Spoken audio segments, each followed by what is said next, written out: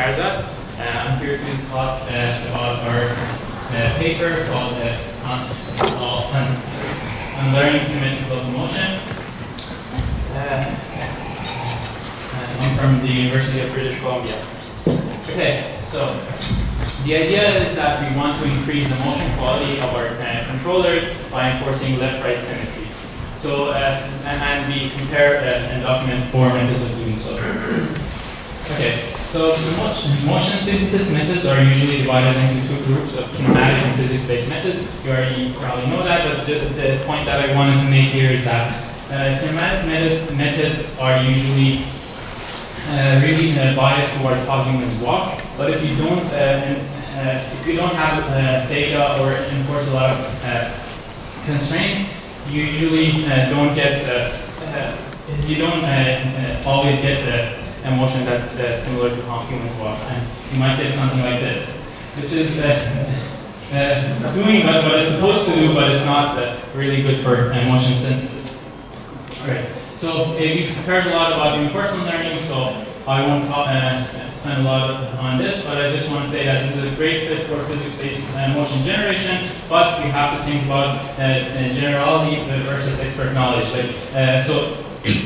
Reinforcement learning gives you a general method and really flexible method of solving a lot of problems, but you want to, unless you have a lot of constraints on your solution, you're not always going to get what you wanted. All right, so what we want to do is get rid of motions like these, which are asymmetric gates, so we want to enforce symmetry. And why is that? It's because symmetry is an indicator of gait health in physiotherapy, and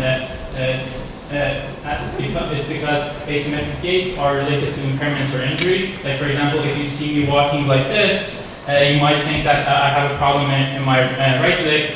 Well, I didn't do that so well, but it should get me to my next point, which is that violations of the symmetry are easy to spot. Also, one more reason you might want to use symmetry is that you might expect it to give you faster learning, because if you if you have symmetry, you just need to learn the motion for the right side, and the left side comes with that. Right?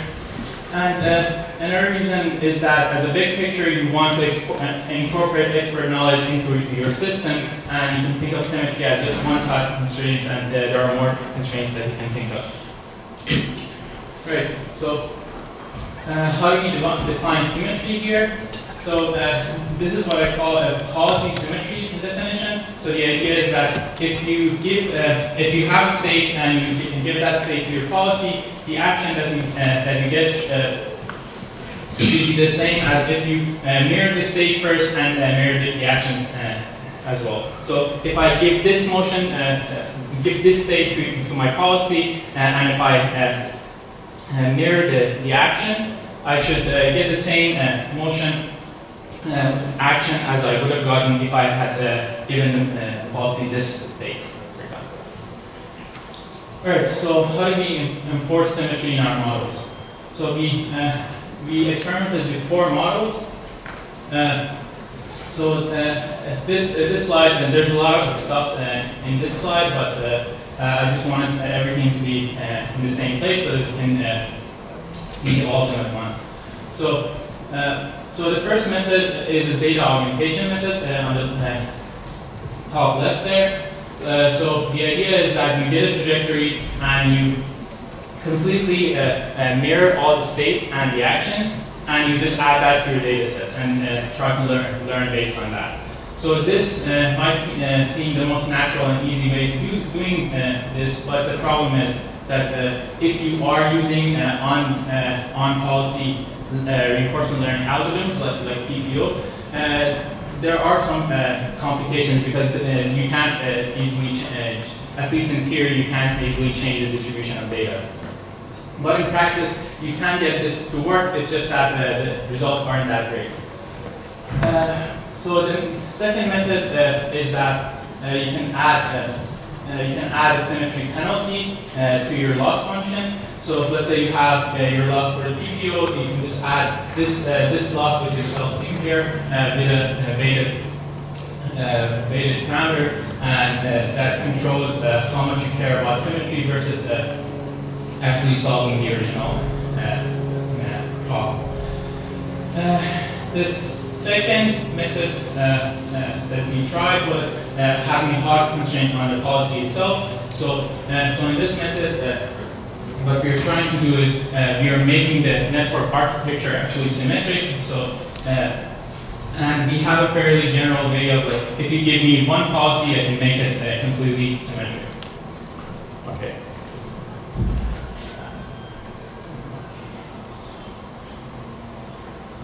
Sorry about that.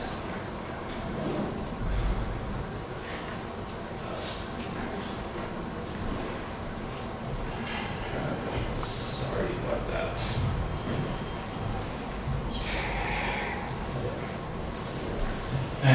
Okay, so the fourth method is what I call phase, and it's a hard constraint on that is based on time. So the idea is that if you already know that half of your time is like the first half of the gate cycle is you're walking with your right foot, and in the next half you're walking with your left foot. You can just divide that in half, and in the first half you don't do anything, but in the second half you completely mirror the states that you give to the policy, and you mirror the actions that you get out of it. So in practice, what the policy only needs to learn one half of the walk cycle, and you just copy that to the other half. So one more important thing to note here is that the loss method was already introduced last year, and we had used phase method in our earlier work, but it was never documented anywhere. So let's look at some of the results. So the baseline is without reinforcement, and all the others are different types of symmetry enforcement methods. And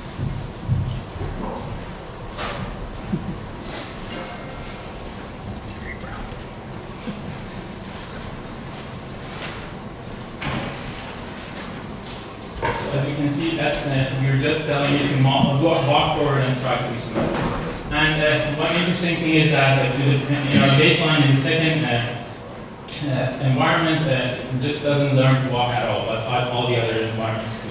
And we did replicate all the experiments 5 times, so it just couldn't learn. Yeah, you can also get funny bugs like this. Great.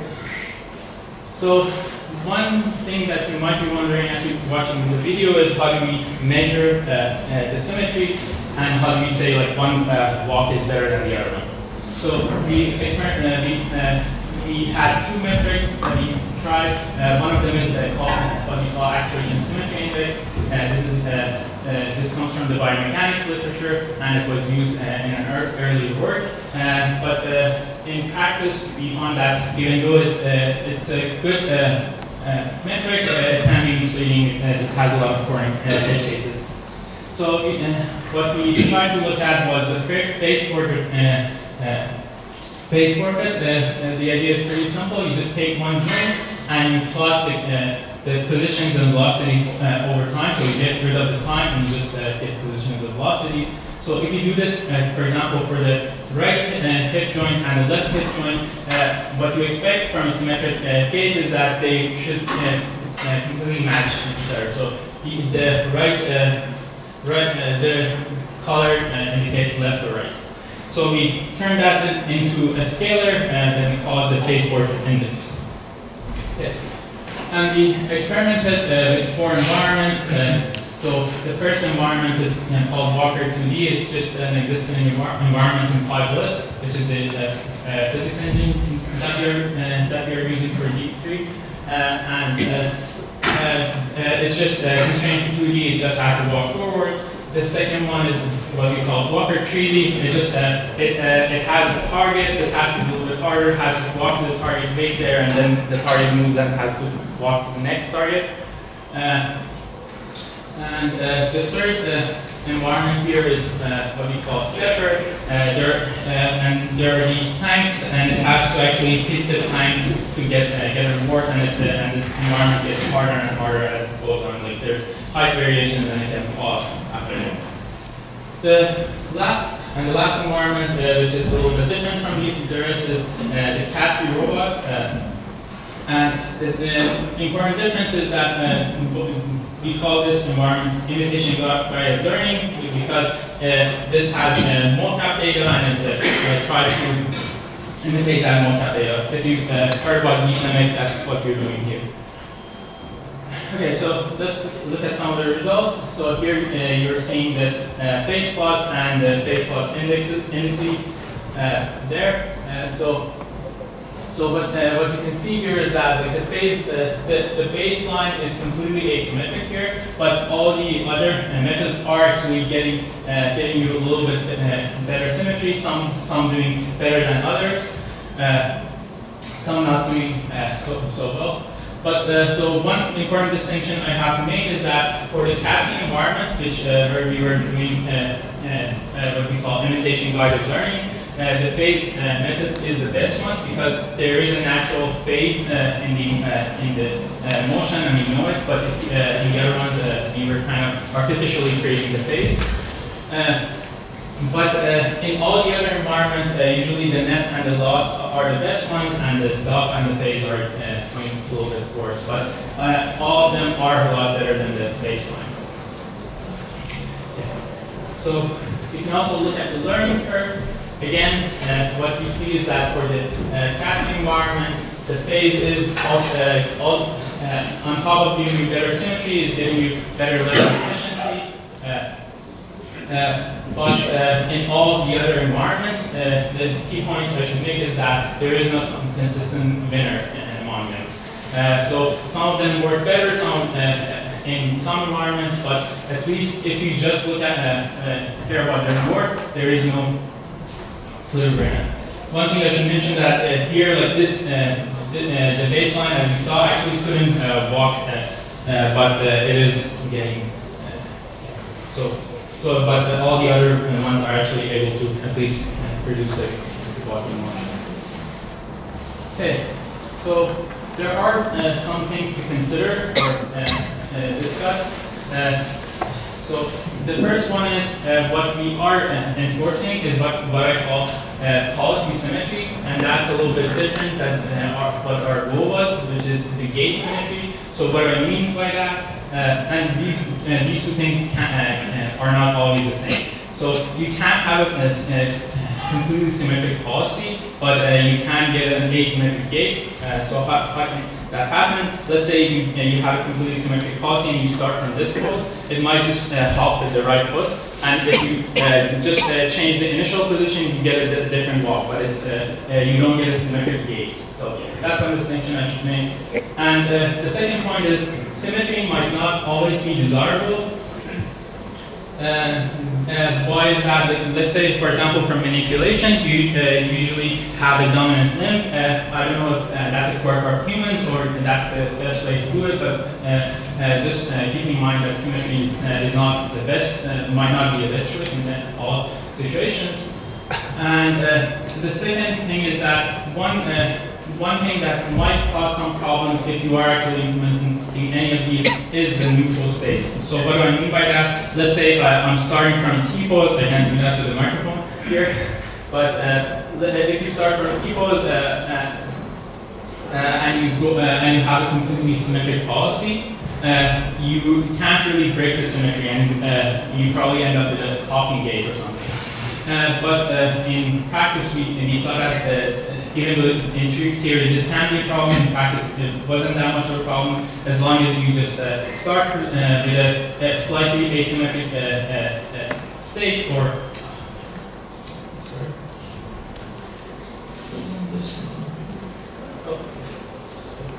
Okay. If you don't already start from a completely neutral state, that's good. Or you can just add some extra variables like phase, and that helps break the symmetry. And yeah, that's most of it. And yeah, I'm not sure how I'm doing that time. Okay. So yeah, one more thing that I wanted to mention was that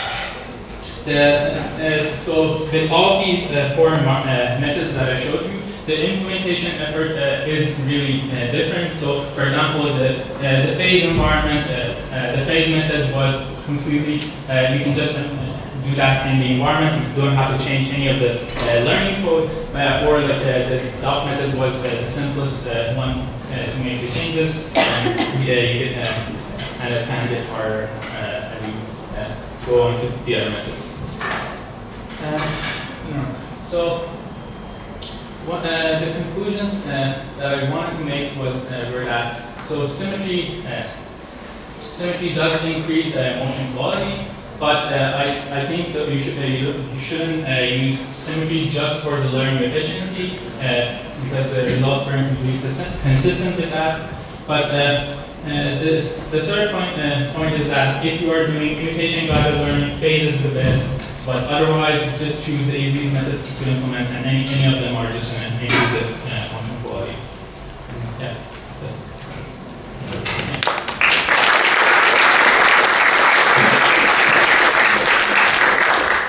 Any questions?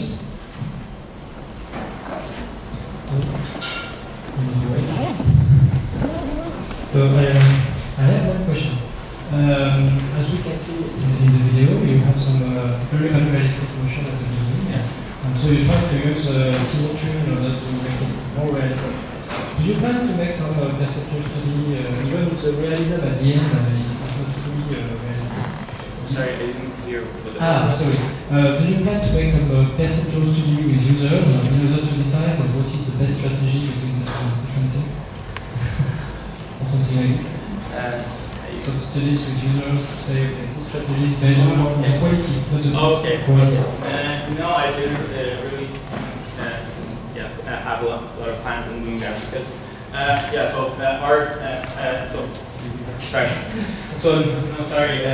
we didn't have a lot of plans on doing that, so that's why we use the metrics to make sure that our methods are actually symmetric. I